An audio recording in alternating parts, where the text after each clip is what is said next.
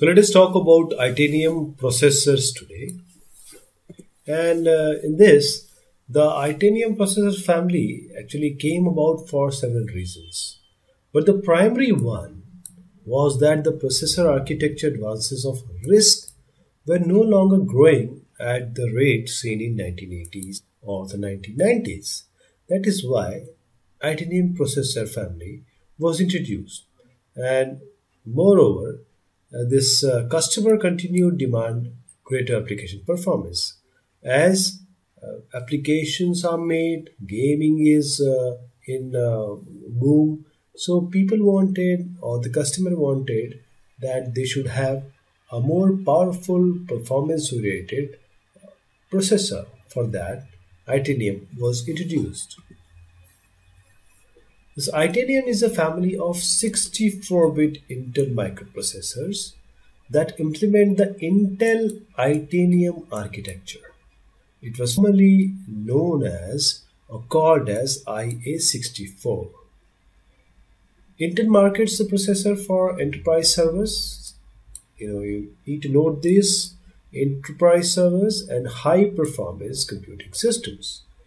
So this is specifically meant for or introduced for these two markets. The Itanium architecture originated at HP and was later jointly developed by this HP and then Intel. Itanium-based systems have been produced by HP, the HP Integrity server line, and several other manufacturers. So as of 2008, Itanium was the fourth most deployable microprocessor architecture, fourth most deployable or deployed microprocessor architecture for enterprise class systems. So we are talking about enterprise class systems. And this kept behind x64, x86-64 power architecture and Spark, of course. The most recent processor, Paulson, was released on November 8, 2012. Now, what are the challenges? Today's architecture challenges are, first of all, you have sequential semantics of ISA, industry standard architecture, then low instruction level parallelism, also known as ILP, some unpredictable branches, some memory dependencies, more memory dependencies, I must say, and ever-increasing memory latency and ever-increasing memory. Memory is also increasing, and thereby memory latency is also increasing. There are limited resources, like registers are less, memory addresses are less, also procedure calls and loop pipelining overheads. All are these, Itanium, or I should say not Itanium. These are the challenges with most of the high performance processors. So what this IA64 or Itanium processor, this architecture has given, what are the performance features? IA64 or Itanium is explicitly has parallel instruction semantics. The predicament is there. It controls data speculation and massive resources like registers and memories which were lagging is present. Register stack and its engine, that is RSE, is there. RSE. I'll show you in the diagram. Then memory hierarchy management support is there. Then this support for software pipelining is also available. These are all the performance features of IA64. Let me also give a glimpse of RSE, this register stack engine that you are going to see in the diagram or block diagram shortly.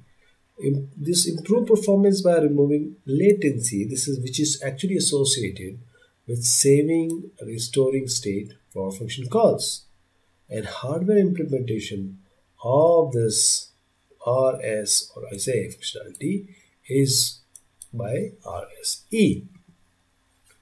Now, Itanium pipeline, also Itanium 2 pipeline. Let us see what are the stages of this pipeline. Itanium has instruction pointer generation, fetching, rotating, expanding, renaming, word line, decode, register, read, execute, exception detect, and write back. While in Itanium 2, it is only 8. Before I proceed, let me show you this Itanium, also popularly known as Merced.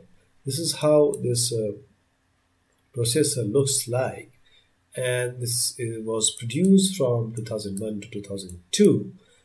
The manufacturers are Intel.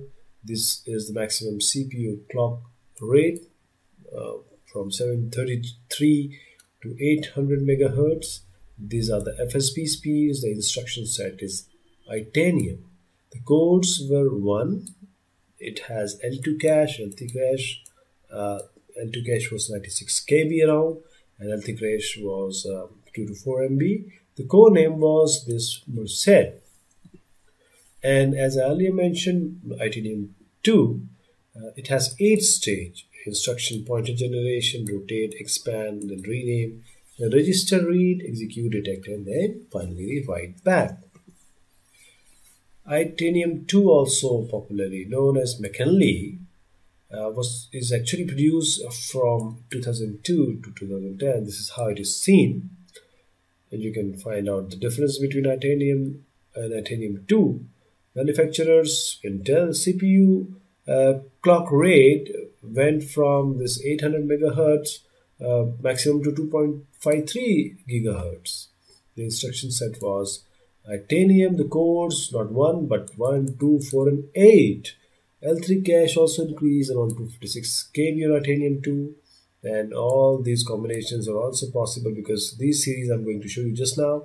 L3 cache 1.5 to 32 MB. This is a huge number as far as this L3 cache is concerned.